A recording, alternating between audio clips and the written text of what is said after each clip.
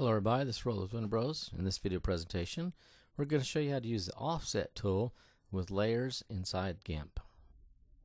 For the purposes of the video, we're using GIMP 2.10, so let us begin. First thing we want to do is we're going to create us a canvas that we can do all of our work on. And we're going to make ours 512 by 512, so we can see everything on the screen here.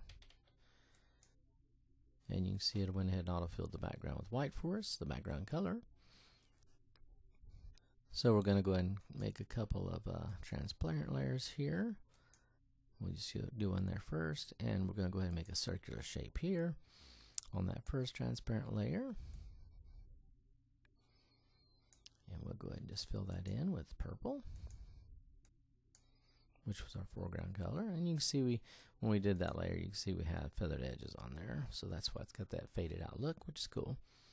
So we'll turn off selection on that, and we'll create another transparent layer here. And on this one, we're going to go ahead and do a square shape. We'll go ahead and put rounded corners on it.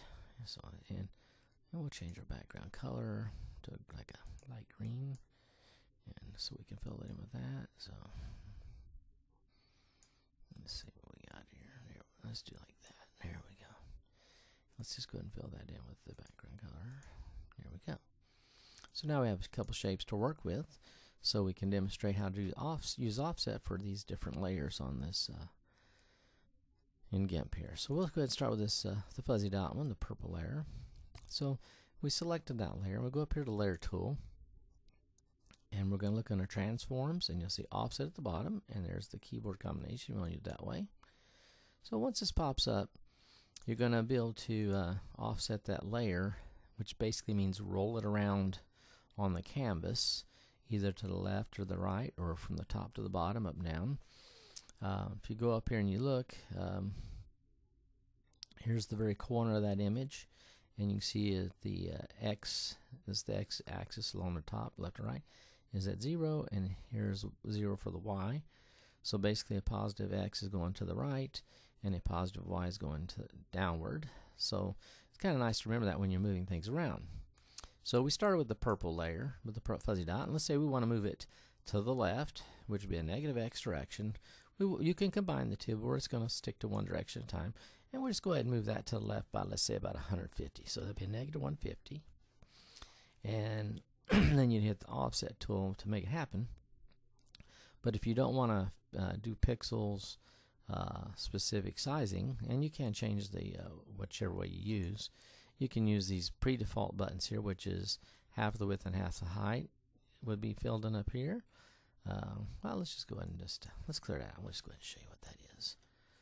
So if we click this button, since it was 512 by 512, half the width and half the height, it's going to be 256 in each direction.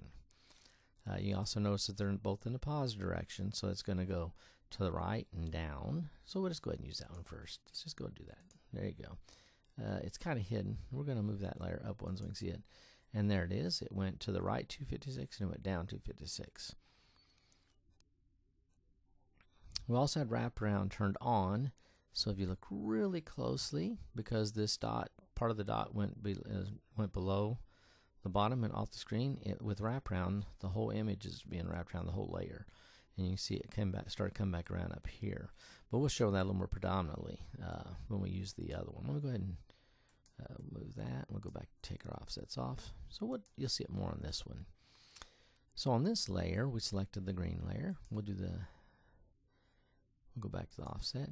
So you could use those preset measurements if you're doing specific power of 2 type stuff and you need to move a certain spot. But if you want to go pixel sizing, and you want to choose how much you want to move the layer or kind of offset it, you can do it right here. So those are easy to use on that. Wrap around, of course, we showed that the layer wraps around, so you don't lose anything. Just whatever goes off the bottom comes back on the top, or whatever goes off the left comes back up on the right, and vice versa. If you want to use fill with background color, what that'll do is when it offsets the layer and shoves it off of the canvas, whatever parts are left vacant to the left, right, top or bottom will be filled in with the background color.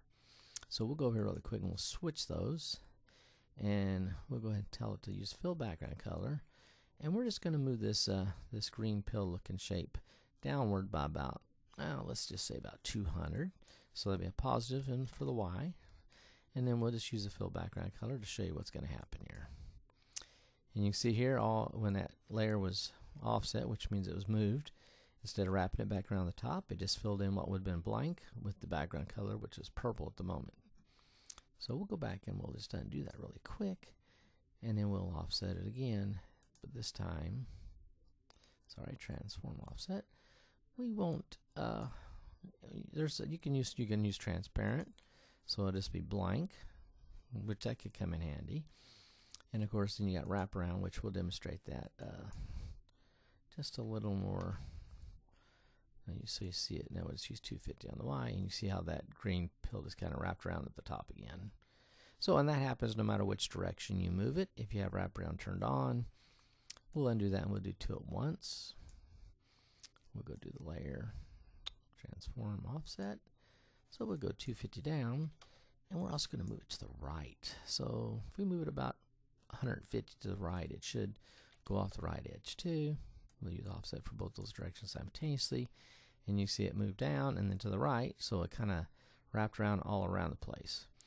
And if you if you've ever worked with seamless textures, this kind of can look like, that could be a useful tool if I wanted to put shapes on here and move them around to create more of a seamless texture that when they're all butted together can rebuild the shapes.